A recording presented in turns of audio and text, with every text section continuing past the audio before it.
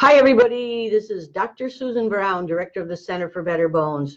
Today, I want to talk to you about vitamin D, and I want to tell you, don't be fooled. Vitamin D does prevent fracture.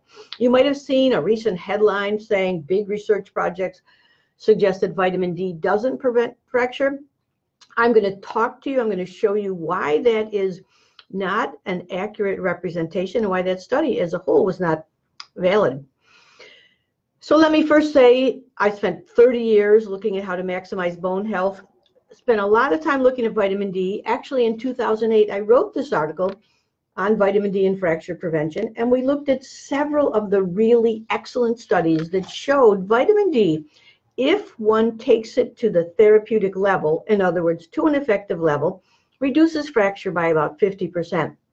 And in fact, in this very same article, many other scholars are reported who agree with that same estimation. So you might say, gee, if Susan is saying this reduces fracture by 50%, how does Dr. Boland there in New Zealand say that it doesn't reduce fracture?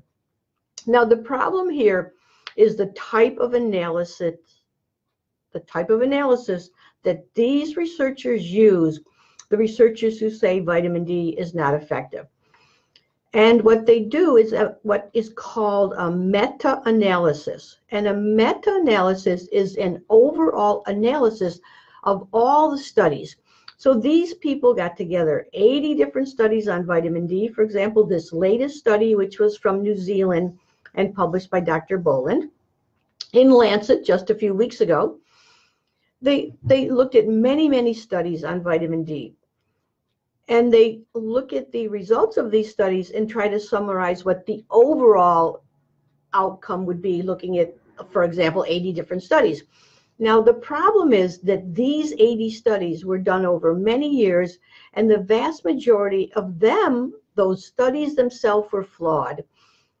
If you look carefully at this work, you'll see the dose of vitamin D used was often 400 to 800 units, which we know is simply not enough. Even more, there's 5 specific issues you should look at when you're assessing the validity of studies on vitamin D. And I'm going to list those 5 things for you just in 1 minute. And I'm going to show you how the study that's making headlines saying vitamin D doesn't prevent fracture does not follow the necessary criteria to allow them to say that. So what are the 5 things that you need to know when you look at a vitamin D study, whether it's one study or whether it's 80 studies put together? You need to know the size of the population. Many of these studies that they did, the studies were too small to really make any valid suggestions. Fractures don't occur often. You need a large population to detect that. Number 2, often these studies were too short duration. As you know, it generally takes 2 years to see a bone density change on bone density machines, so you can't do these studies in a short period of time. Number 3, and most importantly to me, is that to be accurate, a study of vitamin D must not only document how much the person is given, but if the person reached the therapeutic threshold. We know, for example, from the work of Dr. Robert Heaney and others, you need at least a 32 ng of vitamin D in the blood level, that is, to guarantee you're going to have good calcium absorption.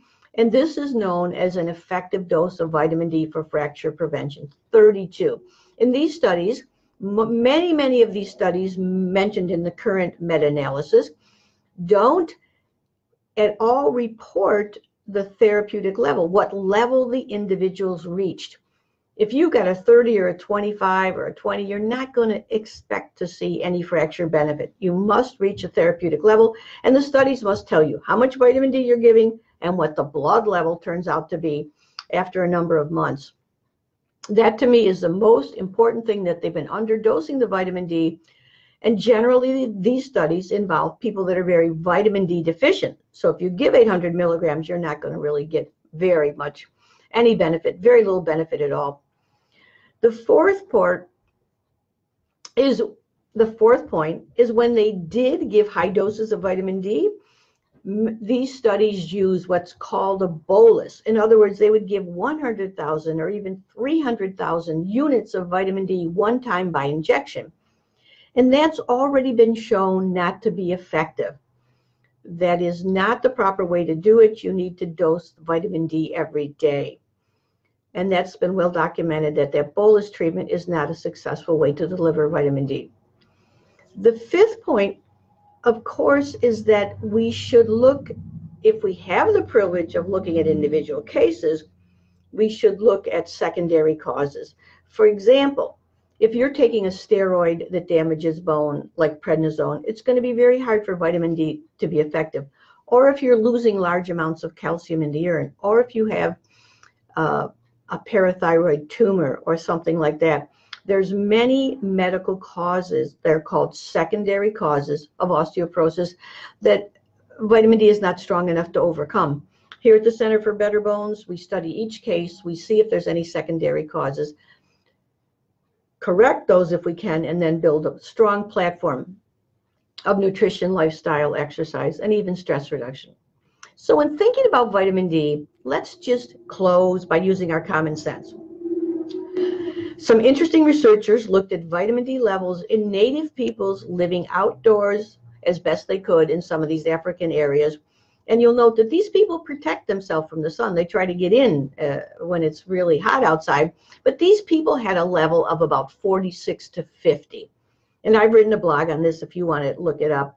But the point is, natural people living in natural environments have about a 46 or 50 level.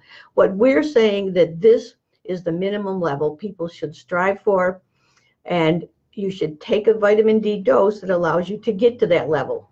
We say 50 to 60 level. Indigenous people got high 40s to 50s. So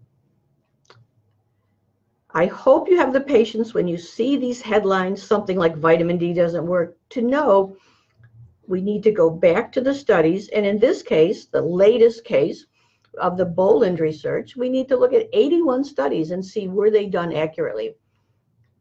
And very few of them were. So I'm very confident to tell you vitamin D is a terrific fracture reduction agent. I again stand by the word that 50% of fractures can be reduced by vitamin D. And in fact, in nursing homes, studies have been well developed that fractures start to reduce within a few months, because vitamin D not only helps absorb calcium for bone, but it also affects muscle. There's so many benefits of vitamin D in the prevention of many types of cancer, heart disease, diabetes, that I want you all to be careful to pay attention to this important nutrient, and don't be fooled. My pleasure talking with you. We'll talk again soon later.